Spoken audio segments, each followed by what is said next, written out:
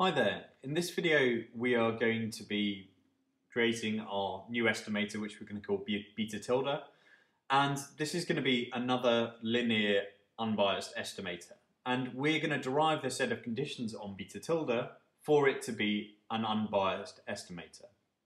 And that's going to set us up well because then we can use what we've derived in this video to help us derive the variance of beta tilde.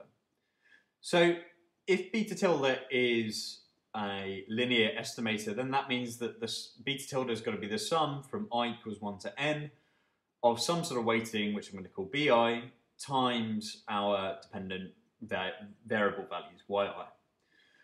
And we can write this out a bit more explicitly using the fact that we know that there is some sort of population model, which is yi is equal to beta, alpha plus beta times xi plus ui.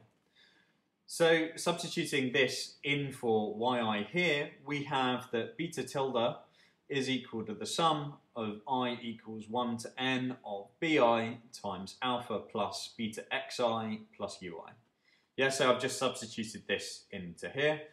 And then I can write this out in terms of the individual terms as being alpha times the sum of I equals 1 to n of bi, because alpha doesn't have any sort of index of summation, plus beta times the sum of I equals 1 to n of bi xi, plus finally the sum of I equals 1 to n of our bi times ui. Okay, so in this video we're interested in finding out the conditions under which our new estimator beta tilde is unbiased.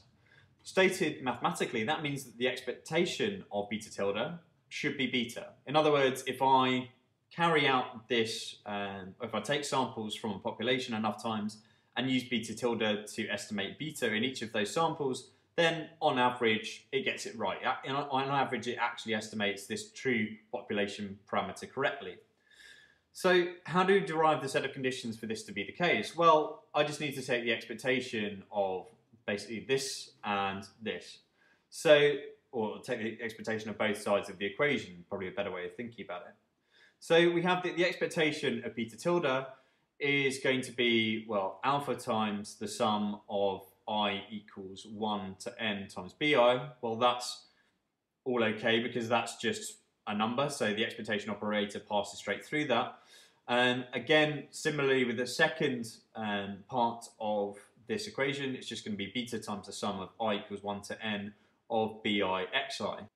And notice that our expectations operator is going to pass through the second term, similarly, just because it's numbers.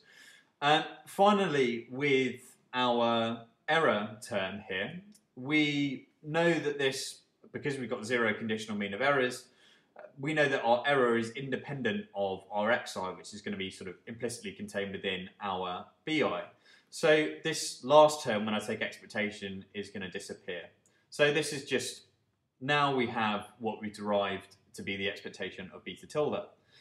So in order for this to be true, then we must have a set of conditions abided by our weights, which is namely that we've got to have the sum of I equals 1 to n of bi has got to be equal to, not 1, sorry, it's got to be equal to 0, so that this term actually will disappear.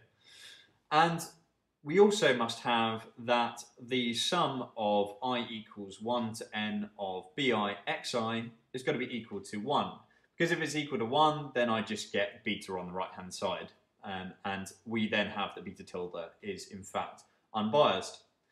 Okay, so we've got these two equations, the sum of bi equal to 0 and the sum of bi xi is going to be equal to 1, as being the constraints which are placed on our linear estimator beta tilde in order for it to be unbiased.